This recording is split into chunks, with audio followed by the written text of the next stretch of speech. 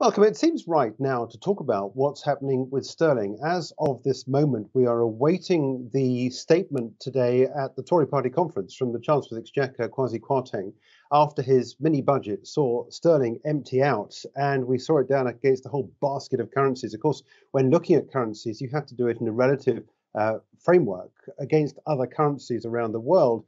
And as we know, in this period where we're seeing tightening of monetary policy, it's doing all sorts of things to a number of currencies. And of course, we've seen recent highs for the US dollar. So that's pushing sterling down as well. But also the fact we've got what some believe here is a crisis of confidence in sterling. Let's take a look now at some of the charts around this with a regular guest, Ron Williams from RW Advisory. Ron, welcome.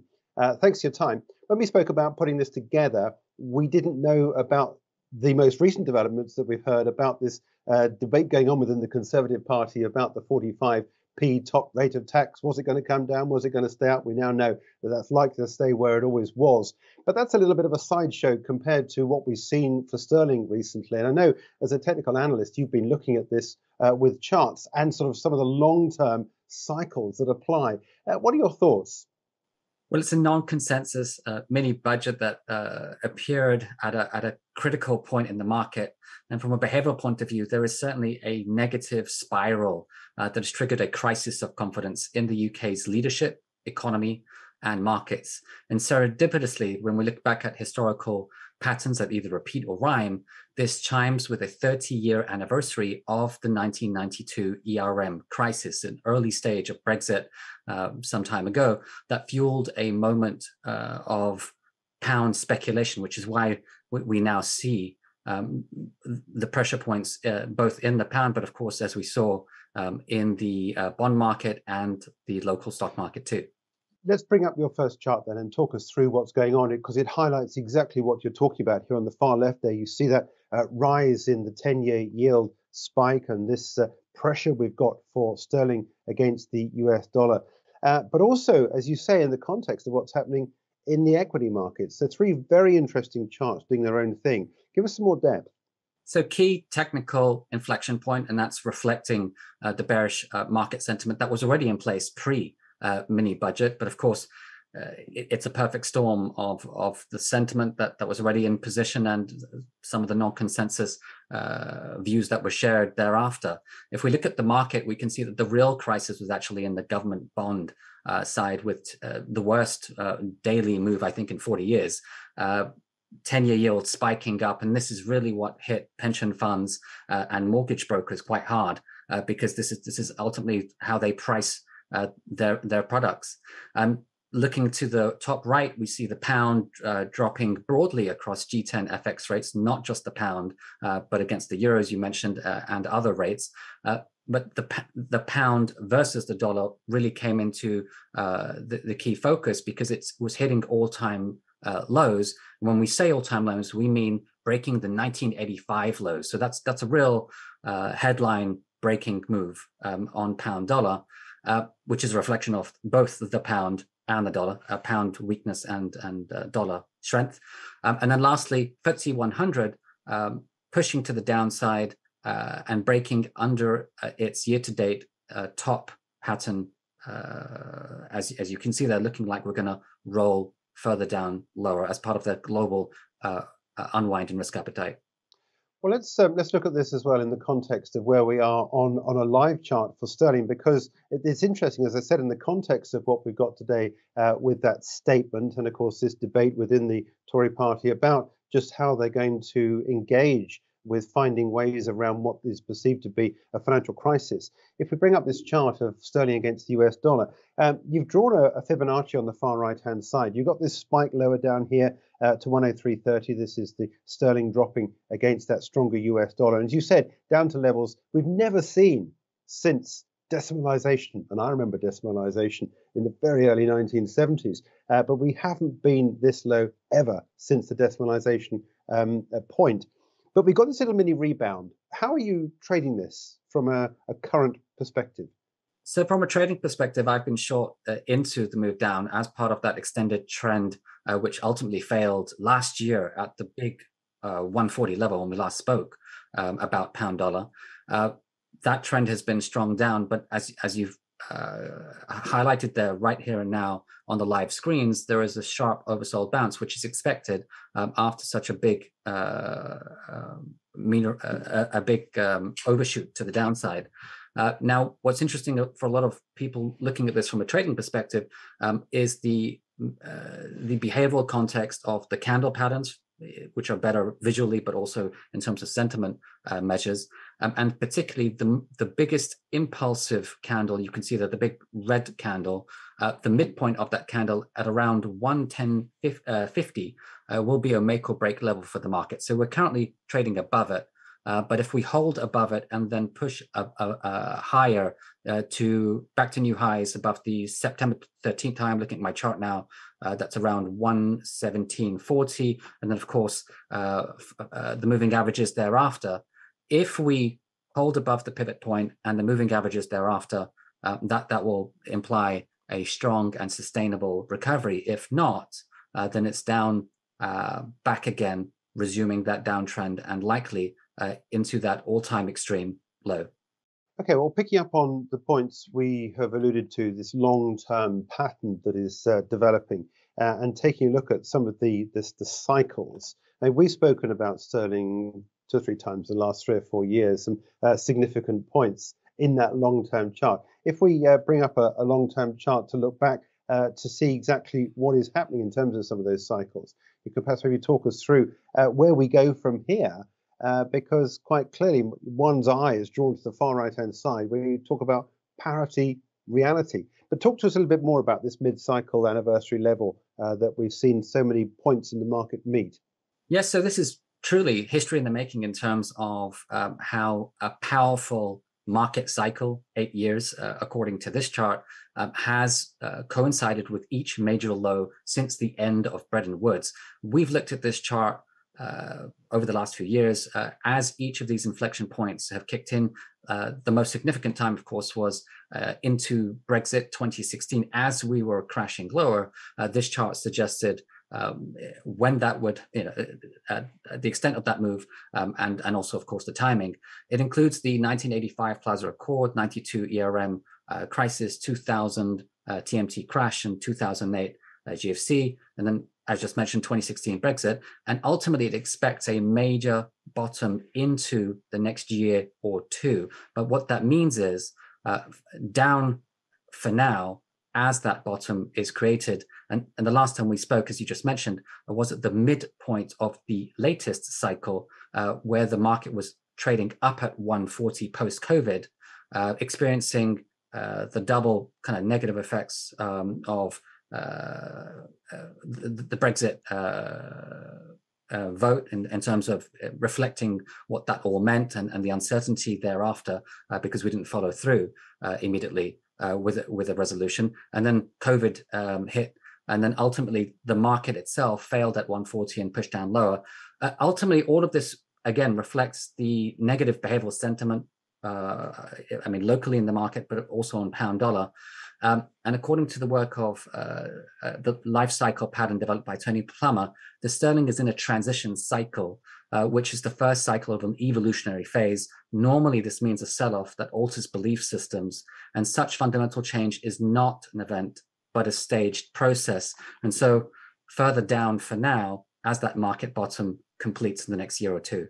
It's interesting, isn't it, when looking over that 20-year period from the far left-hand side of the chart. You've got those, the ERM crisis, the TMT crash, the Grand Financial Crisis, all that area of 140 has been support. All of a sudden, we've crashed through that, and we've used it twice as resistance, and it's now got this big propulsion, if you like, on the downside.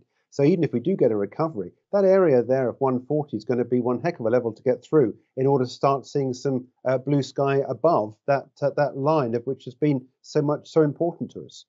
Absolutely, an important make or break level, and it has been that for 4 decades now.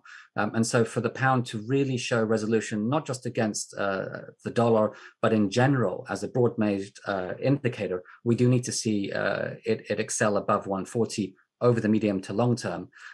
Right here and now, if we look at the volatility signature going back through history, it's approximately 30%. And so if you measure that from the major breakdowns from a new market regime, which is what I've done there on the chart, it shows that parity is a likely reality. Let's look at this in the context of some other measurements, and some people will look at this and think, well, look, hang on, we're really oversold at this point. This is an opportunity to probably establish a bottom.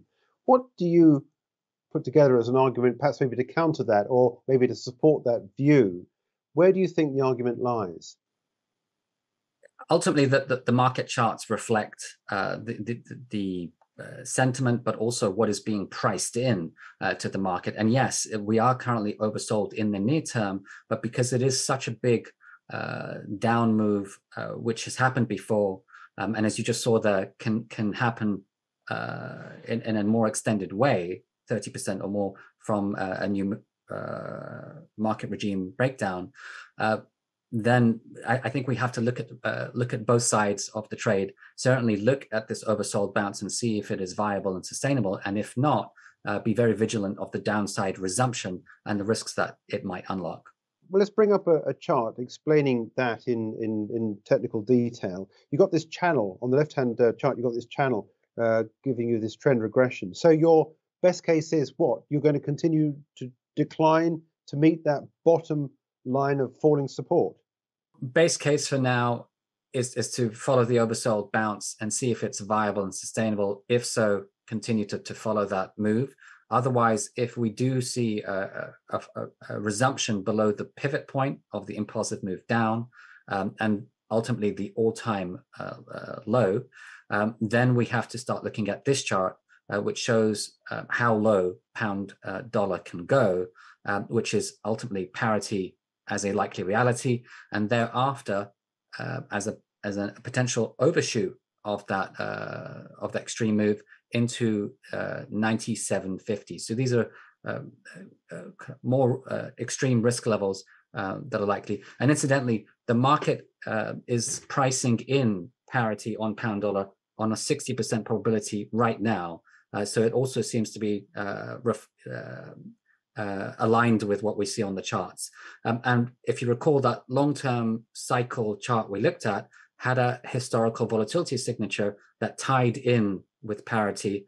And you can see here more of a closer examination as these trend regression lines also align and produce a price confluence. On the right, we can just see that the market has extended down lower in the past. And so there is further downside risk. If we look at momentum deviations from the long-term 200-day moving average, this mini crash was strong, but not as strong as the GFC of 2008 and the Iran crisis of 92, which has now triggered a 30-year anniversary. And then just at the bottom right-hand side, F3, we can see that in the options market, sentiment is also still bearish. So these are all a mixture of factors that need to be considered when asking what next. Well, when looking at what next, one has to consider, of course, what else is happening in the currency markets. As I said at the top, when looking at a particular currency, it's only relevant when you look at it with relative moves in other currencies. How has sterling performed against some of the other major currencies that we would consider to be sort of counterparts, if you like? Well, we can look at this from both a technical and fundamental perspective, and I often like to combine the two as well as macro as part of a triad approach. And certainly this helps ask the question, is the pound in a genuine crisis, or has a long overdue correction lower occurred? The debate is clearly polarized, and there are many respected experts out there arguing both cases. But essentially, if we look at the pound depreciation, it is still relatively better value to its euro and yen peers. And what we're looking at here is euro, yen, pound, and the dollar measured fundamentally based on REER, the real effective exchange rate model, which is an industry standard. And it shows the pound in blue there still holding its drop stronger than the euro and the yen. And if you look at the flip side, the dollar, which is the other side of the pound dollar equation, and also the other major currencies, is overstretched to the high side with more than 20% year-to-date gains. There's an interesting point to pick up on there as well about the US dollar. I'm hearing more and more anecdotal and pure front full in the face evidence from companies that they are in the US screaming out extreme pain on their corporate balance sheets because of this strong dollar. And there doesn't seem to be any let up either, because the Federal Reserve is, at the moment at least, on this determination to conquer inflation at all costs, with possibly a recession coming along as well. Some calling it the Fed is trashing what good work has been done over the last couple of years and trying to establish a firm foothold for the US economy. But here we have this US dollar. How about looking at a long-term chart on the dollar? What are we seeing? Where's the top? What do you feel is happening? Well, I do believe that the dollar king will likely lose its crown at some point in time. The question is timing. And if we look at this chart, it at least highlights the elastic band risk that the dollar is currently facing. Over time in history, the historic threshold, pain threshold on the pound is between 15 to 20%. And every time it surpasses that, which is currently the situation, there is a systemic risk, which is typically broad-based. And as you just mentioned there, there's a lot of anecdotal evidence of that. Now, the dollar has been strong, because of just the technical trend, the safe haven flows, and of course, central bank policy hikes, which have been faster than its counterparts. But ultimately, at some point, the shoe will likely drop. Question mark as to when and what that will be. But certainly, both the threshold level that I'm highlighting here and the historical event risk of what happens when currency is too strong for too long is something that we need to be considering in the near-term future. I look forward to actually discussing this in more depth as a separate market insight on a technical and macro basis, because it's, I think, nearing a top signal as we speak. That is fascinating, given the commentary we're getting from some economists suggesting the Fed is now beginning to look a little bit more about some of the damage that's been done. I mean, I guess that the Fed was fairly early into the move, wasn't it, in interest rates? I guess as soon as they think that they've done their job, they'll start restricting the upward move at least, and possibly start to eat into some of the gains we've seen in interest rates. I mean, I imagine, and this is a question really for someone, I know you're a technical analyst, but fundamentally, I imagine it's when the Fed is done that we can see some sort of relief for the dollar. Or do you see other factors coming into play that could give us some respite in this upward move in the dollar? Certainly, it's a central bank policy. We've been part of that. The market is pricing in that the Fed will likely unwind its cycle going into the new year, at least based on various proxies. But the technical chart, which is the be all end all in terms of market sentiment, is also suggesting that we already have a triple price and momentum divergence, which has been building over the last few months. That's already showing a slowdown. There are cycle measures that are suggesting downside risk on the dollar going into year end. And right now, I'm watching at the dollar across all the major proxies, whether it be currencies, but also commodities like gold, to see how those counter dollar trades will likely snap back if and when the dollar does turn. Yeah, if and when. It's always a big question, isn't it, Ron? Thanks so much indeed for your time. We got a little bit away from sterling, but it's all part of the same picture, of course. But I thank you indeed for your time and your thoughts and the charts that you presented. That's Ron William from RW Advisory. And as we've been reporting, we'll be looking out for more evidence from US companies. It's the third quarter earnings season up very soon. And doubtless many of those companies that have been crying pain will continue to do so long as we see the dollar rising. But it all culminates in this drop in sterling. That was, as I said, Ron William talking about the direction of sterling and the likely moves we could well see ahead when things pick up after the Tory party conference.